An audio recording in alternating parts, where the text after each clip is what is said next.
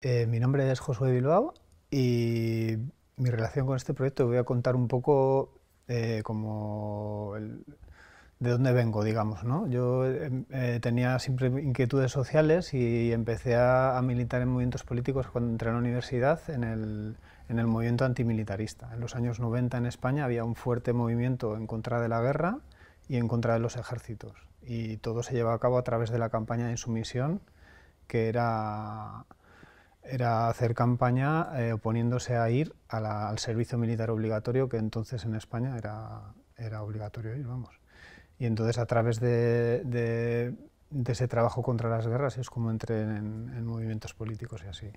Y después, más tarde, también participé en el movimiento antiglobalización, y poco después del movimiento antiglobalización fue cuando, o al calor de esas movilizaciones que hubo en Santander en esa época, pues fue cuando comenzó la Libre. Yo ahí conocí a gente integrante de la Libre, pero no me uní al proyecto hasta el año 2009, cuando empezaba a pertenecer a la asamblea de gestión del colectivo. Ujú. Yo me llamo Borja Vallarado de Castro, y, y bueno, yo llevo poquito en la Libre. Yo empecé la carrera de trabajo social hace ya bastantes años, fuera de Cantabria, y bueno, pues en ese proceso de hacer la carrera me mm, fui conociendo proyectos políticos y también referentes dentro de, digamos, el tema de la lucha contra la exclusión social, y, y empecé a conocer pues labores que eran desprofesionalizar el trabajo social y demás, pero yo acabé la carrera y estaba bastante convencido de que no quería dedicarme profesionalmente a ello, y al mismo tiempo empecé a conocer el movimiento Ocupa en el Estado, en distintos sitios por los que me moví, y cuando decidí volver a Cantabria, pues conocí a la Libre porque era conocido para mí en Santander, de las pocas cosas que conocía, y poco a poco fui conociendo a la gente hasta que me propusieron entrar y aquí estoy.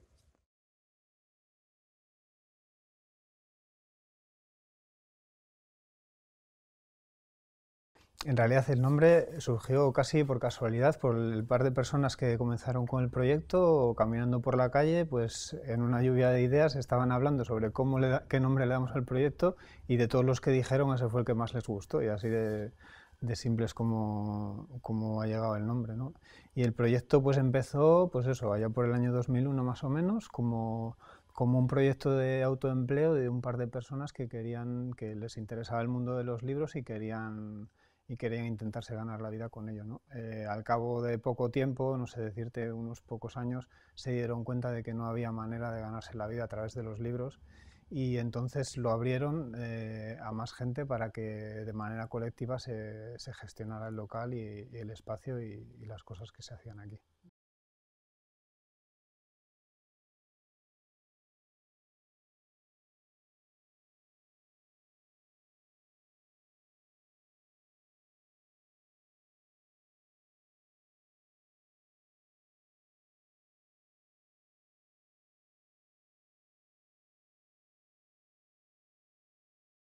La estructura legal en realidad es una asociación cultural, y era porque era lo que más encajaba, o sea, era la necesidad de tener una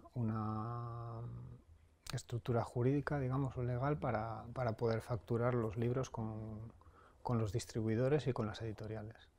Y, y el proyecto en sí pues es varias cosas, como sabéis, es una librería alternativa, en el sentido de que sobre todo la mayoría de los materiales que tenemos son críticos con el sistema capitalista, o que promueven alternativas al mismo. También es un centro social autogestionado, porque tenemos un pequeño espacio donde se realizan actividades, se hacen charlas, se hacen debates, se hacen proyecciones, se hacen presentaciones de libros, se hacen recitales de poesía, se hacen conciertos. Y aparte también pues tenemos un espacio con una biblioteca, tenemos un ordenador colectivo de uso gratuito de internet, tenemos una tienda gratis en la cual La gente que tiene necesidades de cualquier cosa viene y las coge, y la gente que le sobran cosas en casa pues viene y las deja, ¿no? sin intercambio de dinero. Y, y en el centro social, pues eso hace que haya un gran movimiento de personas que se conocen, que hablan sobre temas que nos preocupan y tal, ¿no? Y digo autogestionado porque no recibimos subvenciones ni de entidades públicas ni privadas, sino que intentamos que todo el sostén de cómo se pagan las facturas, cómo se paga el alquiler, cómo se paga la luz, internet, el agua y todo esto, lo sacamos de la venta de los materiales y de la aportación de los socios. Ahí es donde viene el tema de la librería asociativa. La librería asociativa es un intento de que haya más gente detrás del proyecto, ¿no? de que gente que crea que es necesario que la Libre exista en Santander, pues que aporte su pequeño granito de arena y ayude en ese sostenimiento económico.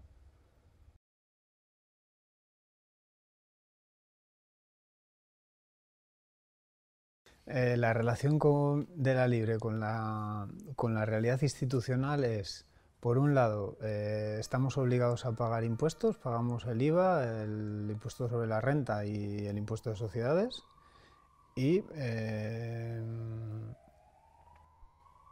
bueno, y hay una cierta relación por ejemplo, la Libre vende libros a una biblioteca municipal de Santander, y eh, esta biblioteca municipal compra libros a diversas librerías en Santander, y nosotros somos uno de los sitios donde les compra. Y básicamente creo que esta es toda la relación institucional que tenemos.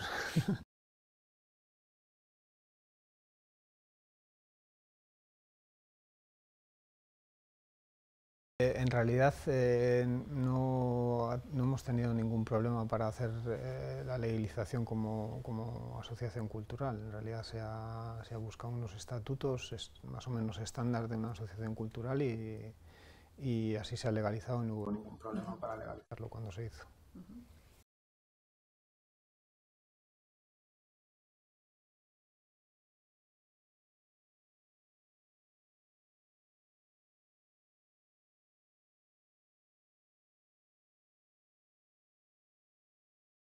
Más que de la Libre, o no solamente de la Libre, eh, mi análisis, como después del 15M, surgieron muchas críticas eh, a lo que fueron, ¿no?, las acampadas y demás, también desde sectores que consideramos afines, como de tendencia libertaria, pero lo que es innegable es que en nuestro entorno más local se han tejido puentes con personas que hasta ahora no habíamos conocido, ¿no?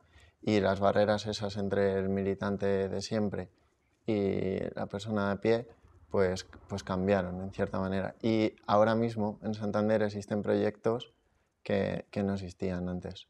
Y, y el 15M pues ha tenido que ver en eso.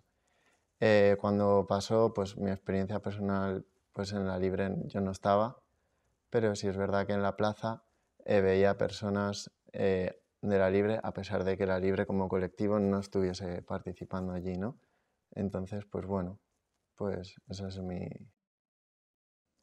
Sí, también pues eso, que sí que es verdad que lo que cuenta Borja, ¿no? Que hubo gente que se empezó a pasar también por la Libre, que empezamos a conocer un montón de gente que hasta ese momento pues no se había interesado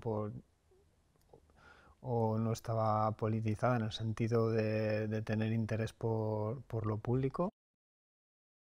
Entender por la política la gestión de lo común o de lo público, o como quieras llamarlo, ¿no?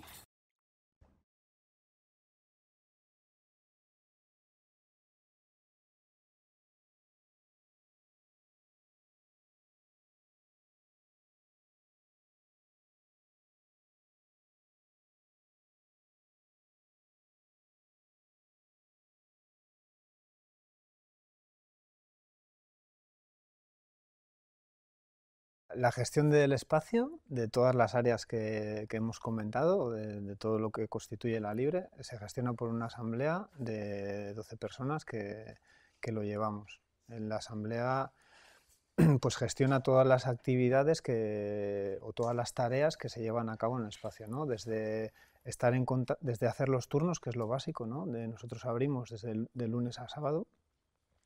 Se hacen los turnos, se contacta con distribuidoras, se contacta con editoriales, se hacen los pagos, se contacta con la gente que viene a hacer actividades, se les recibe, se les tiene en casa, se les da de comer cuando es necesario.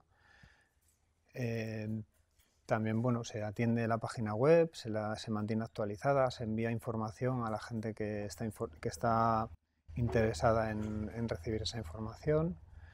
Se gestiona bueno, la tienda gratis, se pagan las facturas, se pagan los impuestos que son necesarios pagar, y todo ese conjunto de tareas lo gestionamos más o menos entre esas 12 personas, que digamos que es el núcleo principal. También hay gente que está fuera de esa asamblea de gestión, pero que nos ayuda a llevar a cabo toda esta tarea, que realmente es mucho trabajo, ¿no? Entonces hay gente, por ejemplo, que no pertenece a la asamblea, pero que considera oportuno ayudarnos y hace turnos de vez en cuando, ¿no? De hecho, si hemos empezado a abrir los sábados es precisamente porque hay un grupo de gente cercana que se ofrece a venir aquí los sábados y ir abriendo cada sábado, ¿no?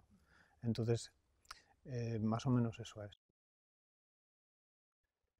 Bueno, yo quería decir al respecto que para nosotros en todo esta hacer y repartirnos tareas dentro de la asamblea y demás, pues es importante el tema de que sean rotativos, y en algunas cosas lo conseguimos por, por dejar reflejado, ¿no?, la crítica a la especialización de las cosas, pero también es cierto que en algunas cosas pues no somos capaces, o nos resulta más cómodo pues que algunas cosas se encarguen determinadas personas durante bastante tiempo por, porque vivimos en distintos contextos. Tal, por ejemplo, para las tareas de difusión, pues hay gente que les resulta más cómodo hacerlas que a otras personas. Y bueno, pues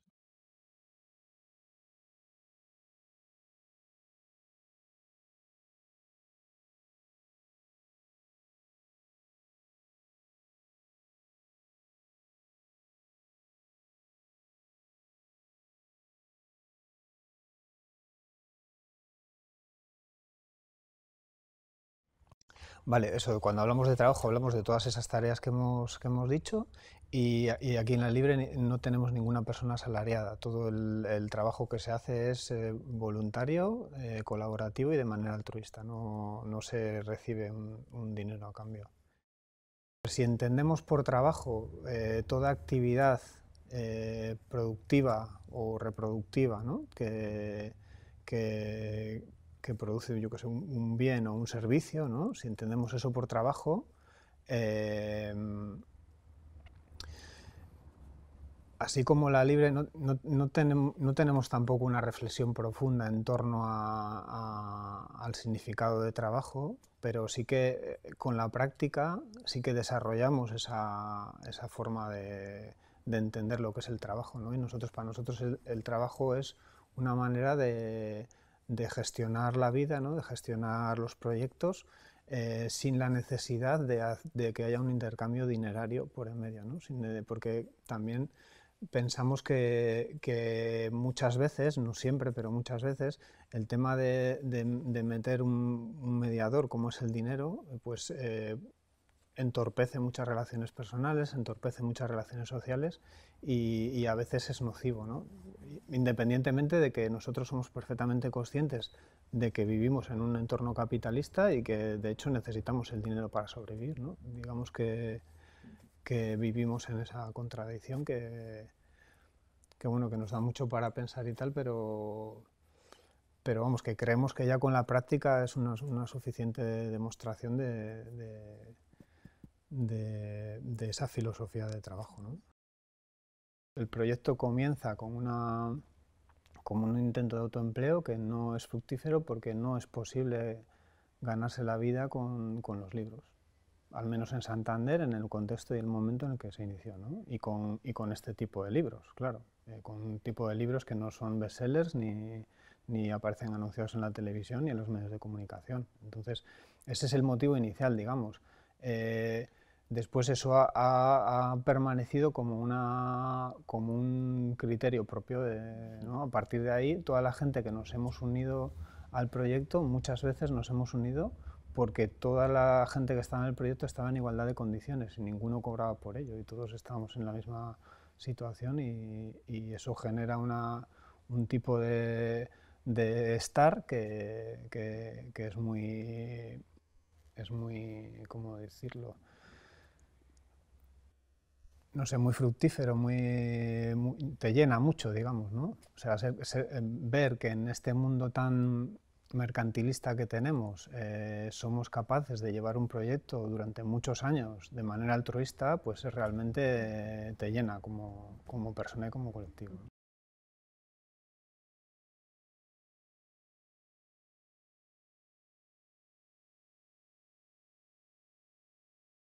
Tenemos bastante relación con otras librerías y con otros centros sociales de otros lugares del Estado, pero también tenemos relación con espacios pues, del entorno más local, no solo de Santander, sino de Cantabria. Y, y es que es inevitable, pues, porque las personas que estamos en la Libre también estamos en otros colectivos, en otras asambleas, y sucede pues, que hay un contacto con otros colectivos. También es verdad, aprovechando a decir pues que la Libre no solo se puede entender como una librería, ¿no? sino que es capaz de dar apertura a otros pequeños proyectos que surgen, pues más efímeros o menos, pero que van, ¿no? que van surgiendo y desarrollándose y que tienen este espacio físico como soporte, ¿no? No, claro, yo es lo que diría también en torno a la pregunta, ¿no? ¿Trabajáis en red con otros colectivos? Pues de manera formal, no, es todo bastante informal en ese sentido. Pues sí que trabajamos en, pues eso, como ha dicho Borja, pues aquí han nacido colectivos, pero o les hemos ayudado a nacer en el sentido de que les hemos dejado el local, no mucho más. Y porque realmente el tema de los locales está complicado, es difícil conseguir un local. Y en la Libre se reúnen desde grupos de consumo hasta cooperativas de producción de pan, eh, hasta colectivos antirracistas o colectivos de, de promoción de la bicicleta o como medio de transporte o colectivos de defensa del territorio, ¿no? Todo ese conjunto de colectivos y de personas no se puede decir que trabajamos en red en el sentido de una red formalizada, digamos, pero sí que de alguna manera sí que yo lo considero que es así, ¿no?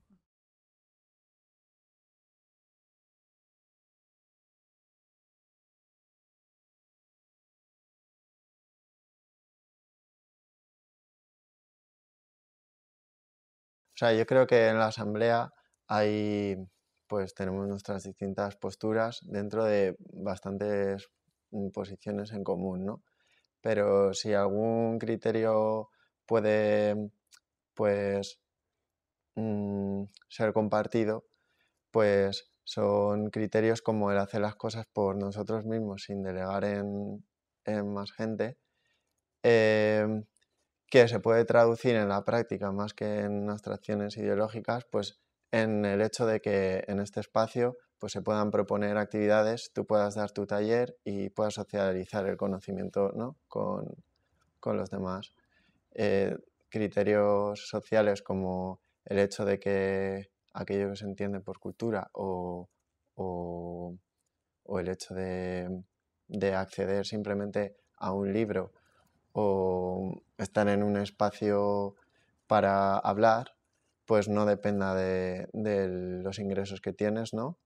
Pues se puede traducir en que las actividades son gratuitas y en el que el espacio pues no requiere ser socio ni nada para hacer uso de él.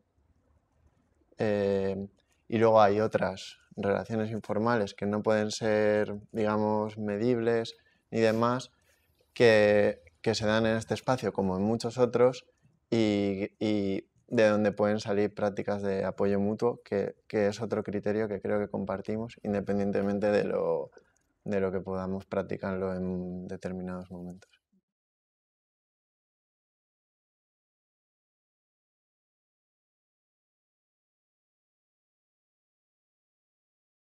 Sí, pues cuando hablamos de alternativas en la Libre nos referimos a alternativas al sistema capitalista en el que estamos inmersos, ¿no? Y cuando hablamos de alternativas nos referimos a alternativas de todo tipo, en el sentido de alternativas, por ejemplo, de pensar sobre las formas de alimentarse de otra manera al margen del sistema capitalista o alternativas de vestido, alternativas educativas al sistema capitalista y ya digo, alternativas de todo tipo, siempre pensando en el sistema capitalista en el cual estamos inmersos y que una de las cosas que estamos de acuerdo los integrantes de la Libre es que es nocivo para la sociedad, para la convivencia entre las personas, es nocivo para el planeta, es nocivo para la naturaleza y nosotros creemos que es necesario hacer una construcción de esas alternativas para que sea posible ver otro mundo más allá del que tenemos delante de nuestras narices, ¿no?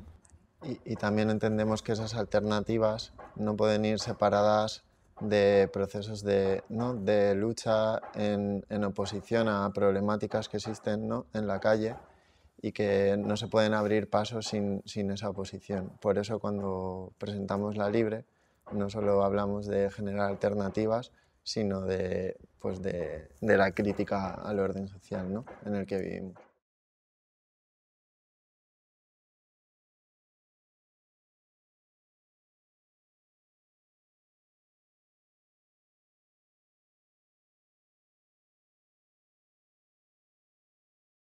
Cuando hablamos de lo público, entendemos que lo público puede ser fácilmente malentendido, porque dentro de lo público hay dos cosas que se solapan a veces, ¿no? Por un lado está lo público, lo que es de todos, y lo público, o lo que es de la gente, y lo público, lo que es el estatal, ¿no? Entonces, dentro de ese concepto de público, hay siempre en las que hay veces que puede primar más lo estatal, y cuando prima lo estatal, prima los intereses del Estado y del capital, que va íntimamente ligado con el Estado, y cuando prima lo público, prima los intereses de las personas y de la gente, ¿no? Entonces, en esa correlación de fuerzas es donde está la dificultad de hablar de lo público así directamente, ¿no? Entonces, cuando hablamos de lo común o de lo... Sí, cuando hablamos de lo común, a nosotros nos parece interesante referirse a un ejemplo, por ejemplo, que es la gestión de las tierras tradicionalmente en Cantabria, ¿no? Que es lo que se conoce como las tierras comunales. Las tierras comunales son las tierras que pertenecen a todos dentro de un pueblo en concreto, y cuando se dice pertenecen a todos, lo que quiere decir es que todo el mundo que vive en ese pueblo puede utilizar esas tierras para labrarlas y sacar alimento, para alimentar a su ganado o para proveerse de leña para calentarse en invierno, ¿no? O para cocinar. Y también significa que todo el mundo en el pueblo tiene la obligación de cuidar esas tierras y de mantenerlas limpias y de mantenerlas bien para que puedan ser pasadas a los descendientes, ¿no? Y dentro de las tierras comunales, otra cosa importante es que como son de todos, no se pueden vender. O sea, no hay la posibilidad de que esas tierras se vendan. Entonces, esto también nos parece muy importante, ¿no? Y nos parece como una buena manera de definir lo que es lo común.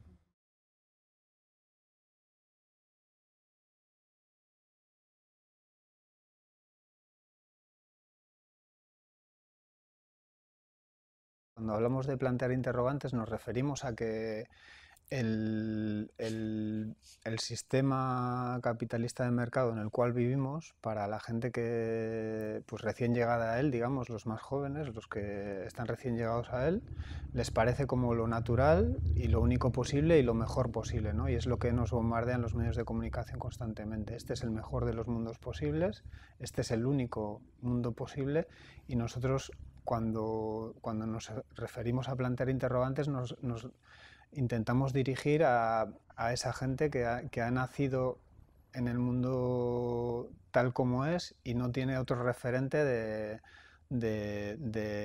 otros mundos posibles o otras formas de relacionarse posibles, y desde ahí entendemos el plantear los interrogantes.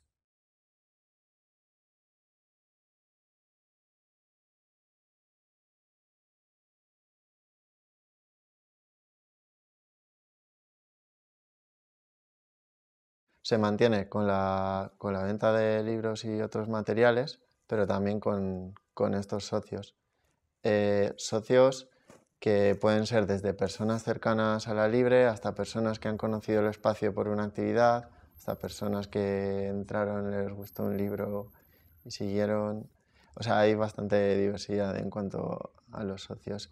Y nos parece también importante el que haya más socios que puedan pagar menos, que haya menos socios y que paguen un montón de dinero. Por eso, pues, la cuota es de 20 euros al año.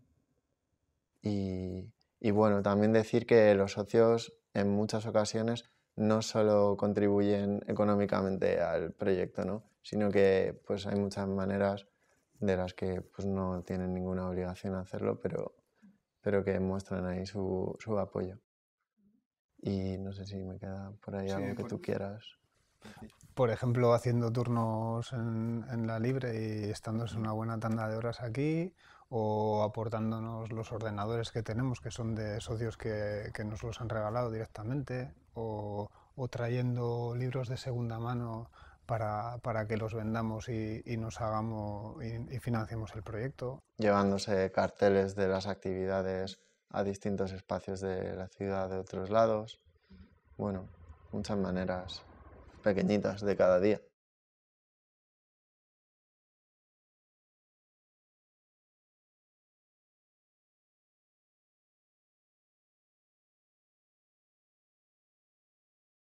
Yo creo que en la Libre tenemos como referencia, ¿no?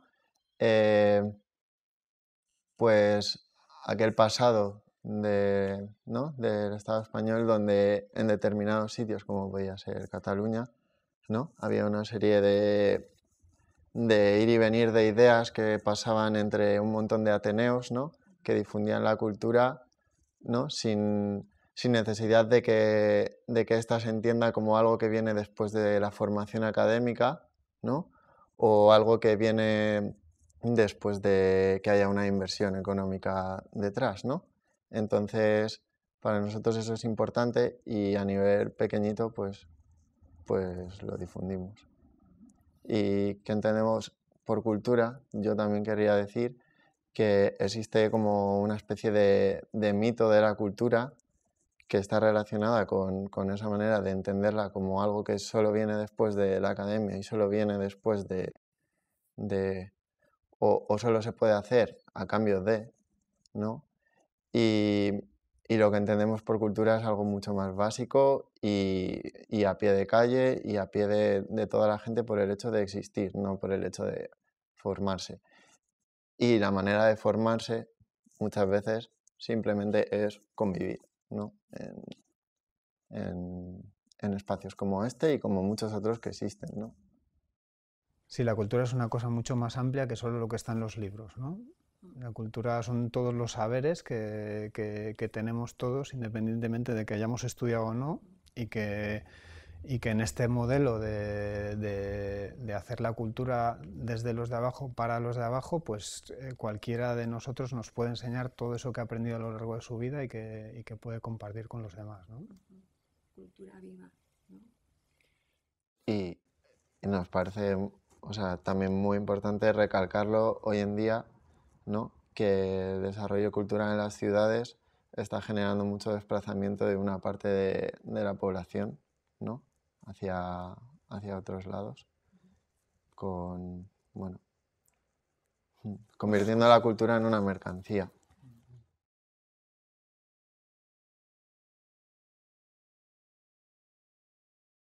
Hablando de los referentes culturales de la Libre, yo pondría como referentes los Ateneos obreros que ha habido a principios del finales del siglo XIX y principios del siglo XX en España, ¿no? Los Ateneos obreros eran agrupaciones de obreros que trabajaban un montón de horas. En ese momento todavía no estaba la jornada de 8 horas, trabajaban un montón de horas y después de trabajar venían al Ateneo para formarse, se hacían grupos de discusión, se hacían clubes excursionistas y todo desde los obreros para los obreros, ¿no? Desde la gente de abajo para la gente de abajo, ¿no?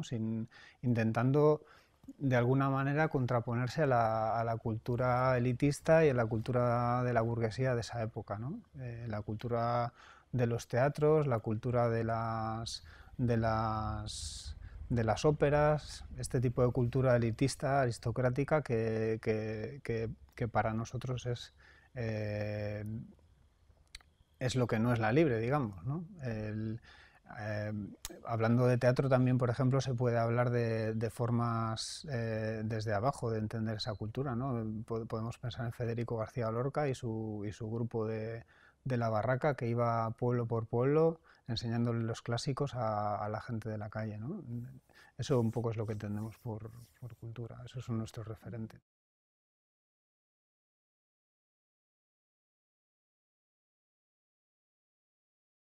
Yo creo que esas realidades se tienen muy en cuenta. Eso no quiere decir que esas realidades se tomen en cuenta desde las propias personas que viven ¿no? Esa realidad de inmigrante. Entonces, sí que creo que a pesar de todas las iniciativas y de pequeñas cosas como las que el compañero Josué ha contado, pues bueno, pues hay cierta homogeneidad en ese sentido que no somos capaces de romper y creo que también hay poco trabajo de barrio de cara afuera, pero sí existe una sensibilidad hacia ello, ¿no? Entonces, es verdad que la tienda gratis es un sitio, por ejemplo, donde pasan muchas personas que son del barrio y que muchas de ellas son migrantes, pero en una actividad más, digamos, política, pues no existe de tal manera esa diversidad. Y eso nos dice algo. Yo diría que se puede decir que sí que hay cierta diversidad a cierto nivel en la gente que formamos parte de la Libre, en el sentido de que hay gente que vive en Santander capital y gente que es de diversos valles de Cantabria que aportan esa diversidad cultural que igual no es tan grande como una posible diversidad con gente migrante, pero hasta ese nivel sí, más allá no, somos todos blanquitos, digamos, de autóctonos, entre comillas, de Cantabria, aunque claro, es que es una pregunta muy compleja, porque yo qué sé, por ejemplo, eh, la mitad de mi familia es cubana, ¿sabes? Mi abuelo viene de Bermeo, ¿sabes? Mi bisabuelo viene de Madrid, o sea, actualmente la diversidad es tan grande que es muy difícil concretar de esas cosas, ¿no?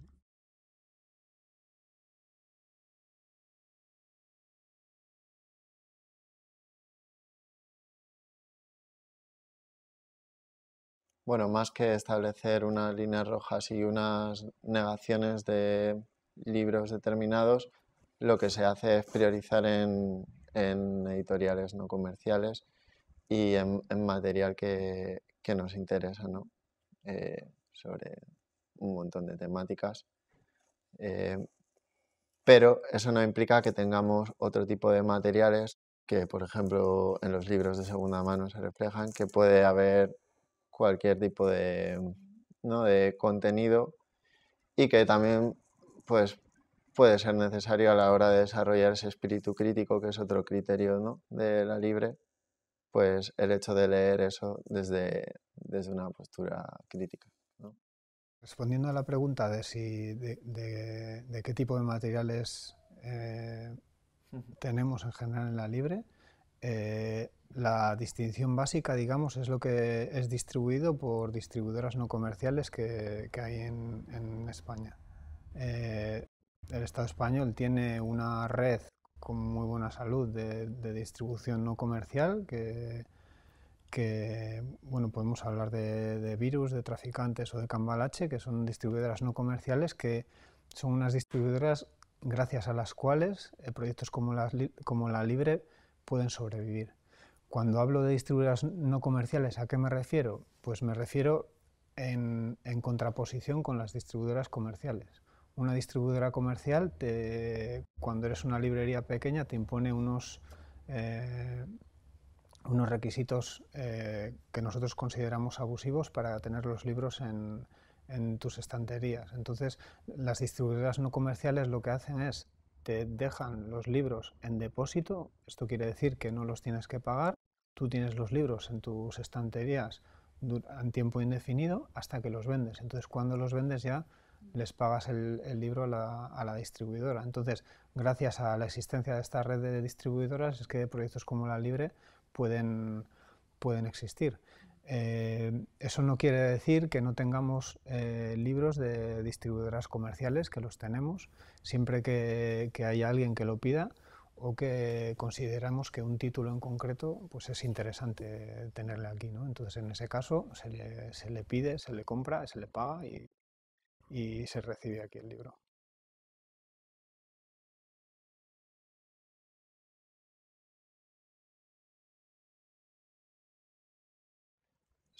Claro, si entendemos la educación como algo más integral que lo que se limita a los centros de formación, escuelas, universidades y demás, que están muy orientados a insertarte en el mercado laboral, ¿no?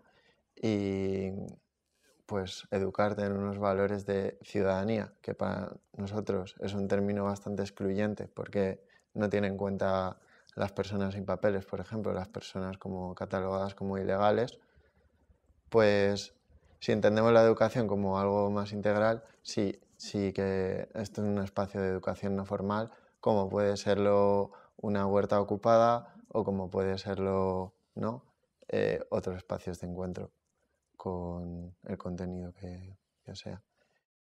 Si hablamos de la Libre como un espacio de educación no formal para la ciudadanía, o como nos preguntáis de si no nos resulta paradójico que este tipo de educación se haga al margen de las instituciones, pues a nosotros no nos resulta paradójico para nada, sino que más bien al contrario, nos parece que es como debe ser, ¿no?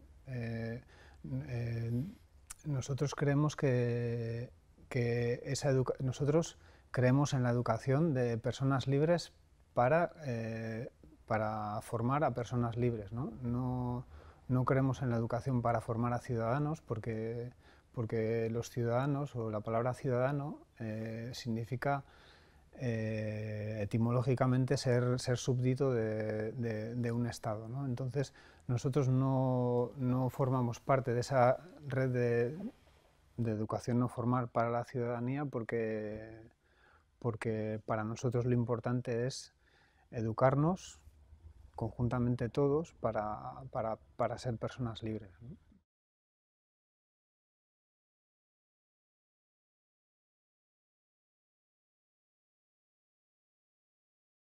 Todo lo que hemos estado hablando es política, ¿no? Todo la política como la vida cotidiana, ¿no?, resuelta en colectivo y, y, y que rompe con la idea de política como algo reservado para el Parlamento. Y por eso cuando muchas personas se acercan y dicen, bueno, pero es que esto es político y a mí no me gusta lo político tal, es como ese contacto ya es política, digamos. Sí, nosotros entendemos la política como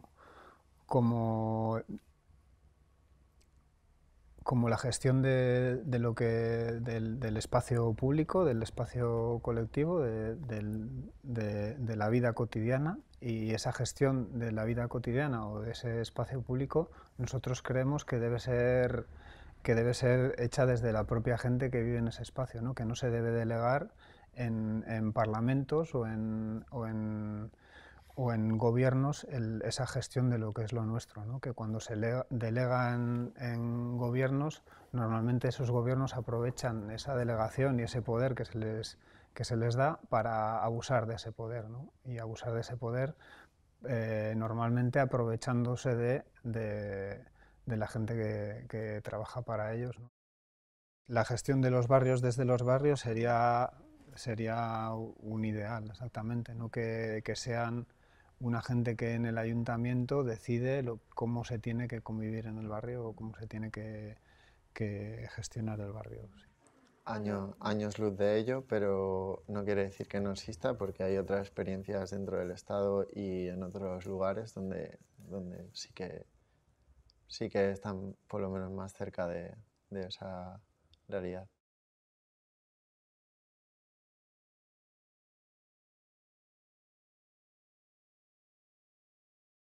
Cuando hablamos de cultura y educación, desde el Estado, por un lado, si hablamos de cultura, nosotros creemos que a lo que se está atendiendo mediante esa cultura es a la mercantilización y a la mediación a través del dinero de todos los intercambios culturales o de todas las realidades culturales, ¿no? Eso es a lo que aspira el Estado y el capital, que están íntimamente relacionados. Y eso se puede demostrar en la práctica con las políticas de los ayuntamientos para favorecer que se haga cultura en determinados barrios y de esa manera conseguir expulsar a la gente humilde que hasta entonces ha vivido en esos barrios, ¿no? Y se les expulsa consiguiendo que ese magma cultural que hace en esos barrios pues hace que suba el precio de las viviendas y de los impuestos de bienes inmuebles y de los alquileres, y eso hace que esa gente humilde que antes vivía allí o que ha vivido allí durante toda su vida, pues al final tenga que marcharse, ¿no? Si hablamos de política educativa, pues por ejemplo hablamos de la última ley orgánica que han llamado de mejora de la calidad educativa, y mediante la cual lo que se está intentando, o una de las cosas que intentan hacer, es también mercantilizar la educación por un lado, o sea, meter criterios de mercado en algo que no debería estar para nada regido por el mercado, y por otro lado intentando convertir generando dinámicas de competencia entre los alumnos, cuando nosotros pensamos que se deberían generar dinámicas de cooperación, muy al contrario, generando alumnos o generando chavales que tengan como prioridad en su vida la de querer ser empresarios, o como referente el de ser un empresario, cuando lo que se debería generar es lo que hemos dicho, ¿no? La cooperación, la ayuda mutua y el intentar construir una sociedad más agradable para todos, ¿no? Y en la que no haya gente excluida por cómo haya llegado en qué barrio haya nacido o qué dinero tenían sus padres al nacer, ¿no?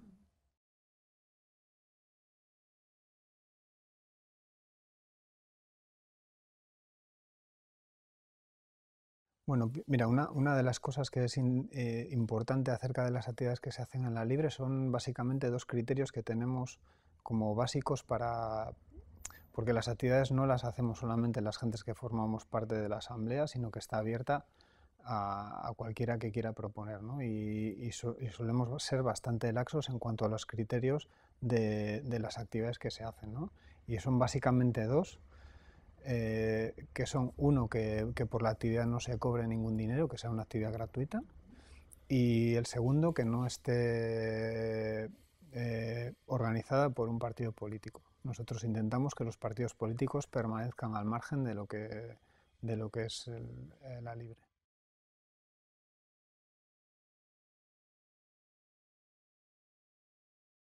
A veces cuando se empieza a entender, se entiende como un sitio donde hacer trueque, ¿no? Y no es eso. No es un sitio donde necesariamente tenga que haber un intercambio de algo por algo, ¿no? Sino es un espacio donde la gente que no necesita algo lo deja para que otra persona que sí lo necesite o que simplemente lo quiera lo pueda coger. Y no solo es una cuestión de necesidad y supervivencia, que también, sino una cuestión ¿no? de valores, una filosofía en el sentido de que igual tú prefieres conseguir ropa que ya ha sido usada en vez de contribuir a que se siga fabricando ropa y en unas condiciones en donde la gente que la trabaja en el otro lado del mundo pues es es horrorosa, ¿no?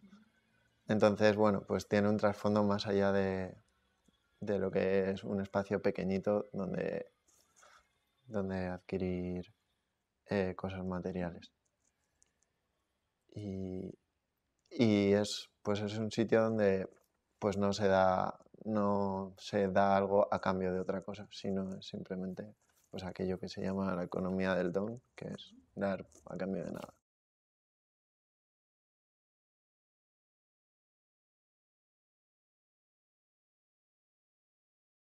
La mezcla entre librería y centro social aporta algo, en mi opinión, que es que hay personas que se acercan al centro social por las actividades, que se fijan en el material por las actividades, y de la misma manera hay gente que igual no entraría a ese tipo de actividades, que gracias a que hay una librería pues viene, ¿no? Entonces se produce como algo que, o sea, como aumenta la heterogeneidad de la gente que viene al espacio.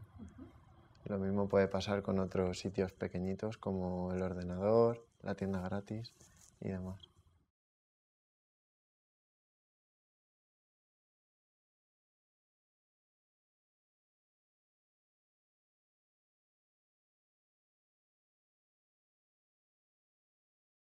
Viendo el mundo tal como está, ¿no? Con las dificultades que estamos teniendo, la gente que estamos viendo en él, y con el clima de pasar de la política, ¿no? que hay en general, lo que nos mantiene, o lo que creo que nos mantiene, o una de las cosas que creo que nos mantiene con esa ilusión de seguir haciendo cosas, es porque la propia práctica del estar aquí, del venir, de ver que las discusiones que tenemos le sirve a gente para aplicarlo en su vida cotidiana, el ver que, que,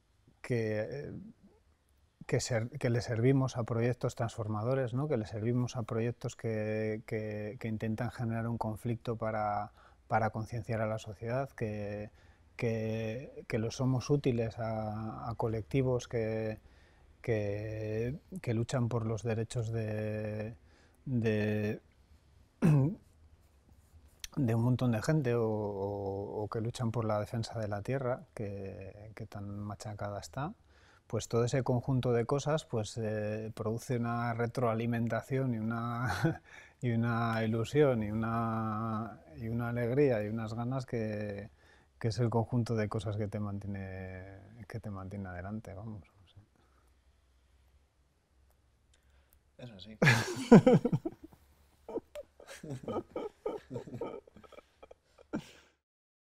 Y una cosa que yo creo que es importante, en la cual estamos de acuerdo la gente que participamos en este proyecto, es que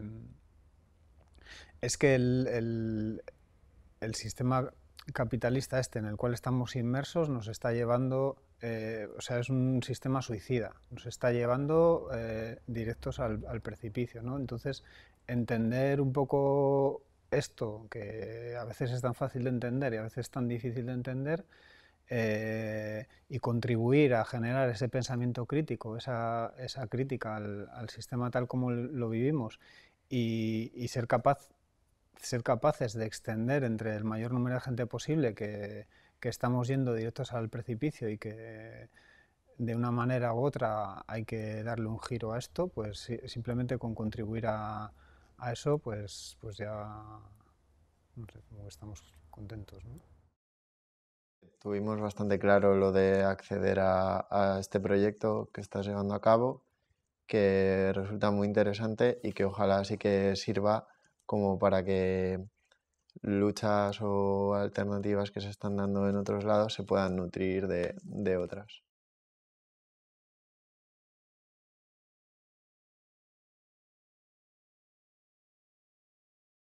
Para mí, crecer significaría que hubiera una Libre en cada barrio. O sea, que en cada barrio de Santander hubiera un espacio libre en el sentido de no mediado por el dinero, en el cual hubiera la posibilidad de que la gente del barrio pudiera reunirse allí para llevar a cabo sus luchas, para defender a la vecina del quinto que la quieren echar por no haber pagado el alquiler, al vecino del sexto que le quieren cortar el agua porque no ha podido pagar el agua, al grupo de chavales del barrio que no tiene un local donde reunirse y donde pues compartir aficiones como la música, como el simplemente estar juntos y charlar. Para mí crecer es lo que significaría, ¿no? que este tipo de proyectos se multiplicaran en cada barrio, en cada ciudad, en cada pueblo y de esa manera pues construir una sociedad mejor que bastante falta nos hace, ¿no? Para mí crecer también es crecer permaneciendo,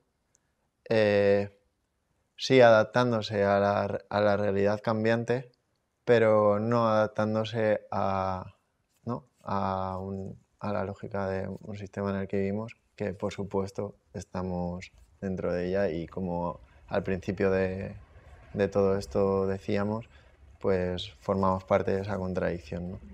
Pero tener en cuenta siempre esos límites que nos aportan tanta autonomía a la hora de llevar a cabo el proyecto.